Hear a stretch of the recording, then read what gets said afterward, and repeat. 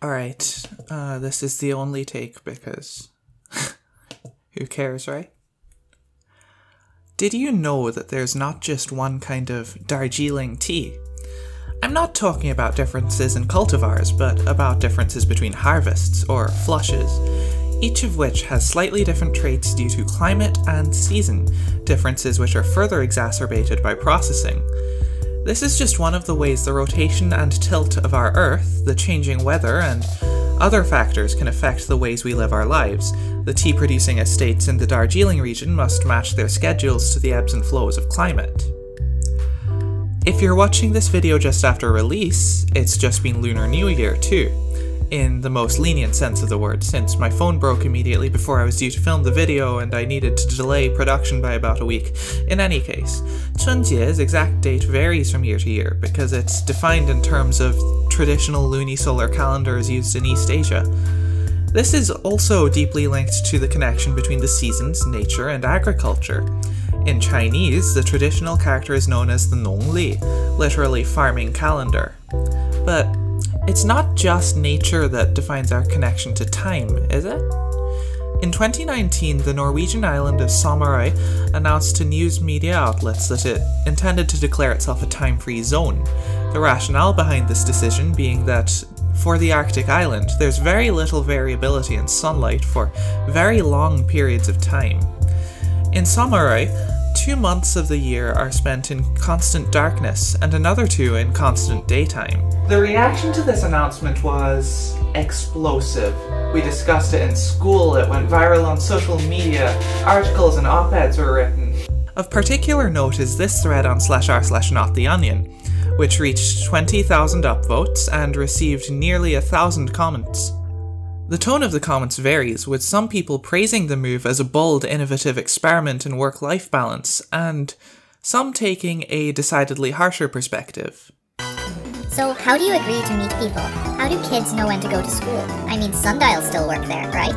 Without some idea of time, it's very difficult to plan for any future events, or anything that requires working with other people. Boss, sorry I'm late. I was vacationing in Norway and I lost track of time. Tom Scott is gonna have a field day with this. After the furor died down, it became clear that this supposed bold social experiment in Norway had been a publicity stunt/hoax by government-run company Innovation Norway, intended to advertise tourism in the country's north. Swift retractions followed from a variety of news outlets, including the New York Times, NPR, and The Guardian, who had taken the story and run with it, not realizing it was technically misinformation. All in all, the campaign garnered an estimated $11.4 million worth of publicity. So, assuming statements about multi-month days and nights in Sommarøy were accurate, then why did people find the idea of doing away with time entirely so implausible? It's my opinion that the mass disbelief following the time-free zone marketing campaign illustrates one thing very clearly. Time in its modern-day context doesn't necessarily have anything to do with climate or the cycle of day and night. So, if we've become entirely unmoored from this lunisolar standard of timekeeping, what exactly does time represent in modern society? We can start by looking at some time change-related policies that have been successful in the past. First of all, daylight savings, which, to be honest, I hadn't really encountered before I moved to the UK. Daylight savings time is when a country collectively agrees to move its clocks forward by an hour for a portion of the year, in order to allow its citizens better access to morning daylight by encouraging them to wake an hour early. The synchronized changing of clocks means that existing regularly scheduled events, such as going to work, can theoretically occur at the same time, despite happening during a different part of the day. Usually these measures are regular and cover only a portion of the year. And I can almost hear it now. There's gonna be like some comment written, what about Venezuela? It's a risk that comes with being on this side of YouTube, isn't it? In 2007, South American country Venezuela changed its time zone permanently, putting itself 30 minutes out of sync with its nearest neighbours. Again, ostensibly for the purpose of better utilising morning daylight. However, in the wake of an energy crisis in 2016, the change was reversed, ensuring more daylight in the evening to save resources. Possibly the most extreme example I can think of is December 29th, 2011, when the island nation of Samoa jumped across the international dateline, skipping directly over the 30th and moving straight into the 31st. This was justified as a measure to improve trade relationships with countries like Australia and New Zealand, with Samoa's Prime Minister saying the following of the matter. While it's Friday here, it's Saturday in New Zealand, and when we're at church on Sunday, they're already conducting business in Sydney and Brisbane. I think what we can learn from these examples is that the measurement of time is a malleable thing. It can and has been altered when it's compatible with people's work schedules, and when it's economically beneficial for a given country. It could thus be argued that the keeping of time is, to some degree, mainly a method of regulating the pace of human behaviour, not necessarily through overt force, but through social pressure and the relative infeasibility of not conforming to national and global standards.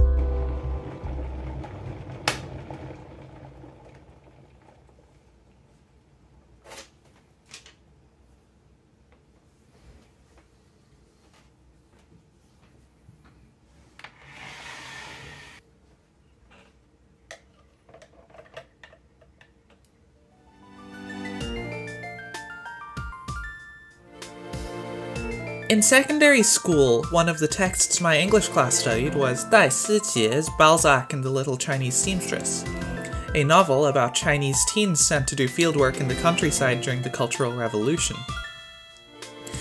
These young intellectuals, initially sent to learn agricultural skills from the local people, end up bringing a variety of modern things to the village they stay in, including violin music such as that of Mozart, Western literature such as that of Balzac, and some weird imagery. However, the thing that captures the villagers' fascination the most is one main character's little alarm clock. While the village headman initially intends to confiscate items with bourgeoisie associations, the clock fascinates him as it gives him a sense of power. Having a method of measuring time means that it's possible to demand that workers wake up on time, head to work on time, and stay at work for a particular duration, and that when the headman does so, there's a sense of legitimacy to his actions. After all, he's just enforcing a rule. Thus, while the same amount of work presumably needs to be done before and after the clock's arrival, the workday is now objective, factual, and, most importantly, worked on his terms. Now, I can't say that I agree 100% with all of this book's key themes. And to be honest, I don't even think it's that good of a book. I know when I first read it, at least, I found it kind of dull. But it's always kind of intrigued me, the complexity of this power dynamic.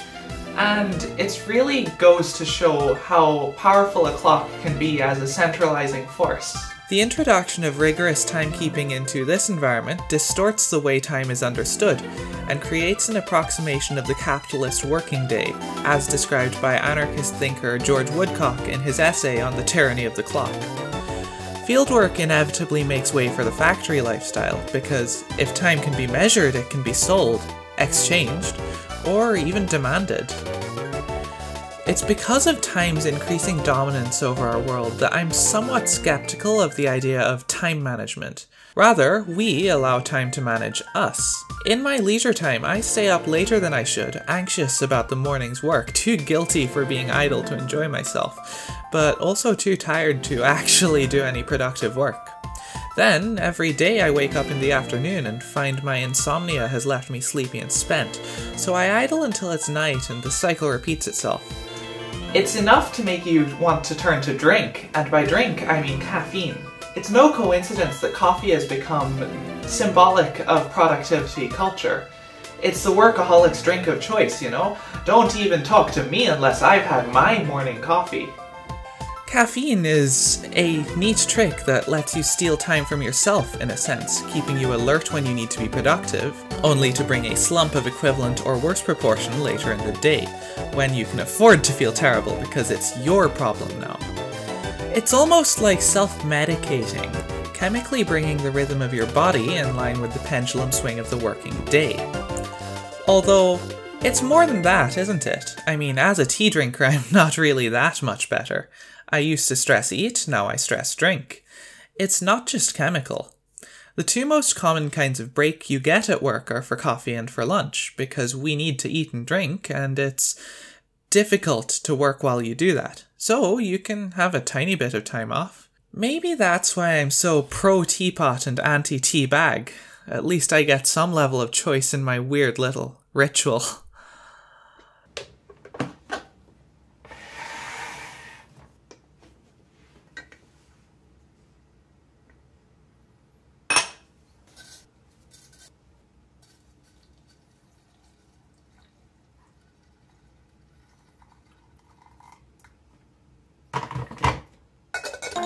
So, not long after I got to the UK, I went to a GP and asked to be referred for an adult ADHD diagnosis on account of my annoying tendency to space out and lose track of time. She obliged, but as with all non-urgent healthcare, I was put on a waiting list. That's not the full story exactly, but I need to cut details because, you know, tea will only steep for so long. We're on a clock here. Basically, the process of getting diagnosed with ADHD in the UK is complicated in ways that seem specifically designed to lock out the exact people experiencing the symptoms associated with ADHD. Anyway, waiting lists. We accept them as a given, don't we? We live in a society and we can't expect demand for most things to be constant.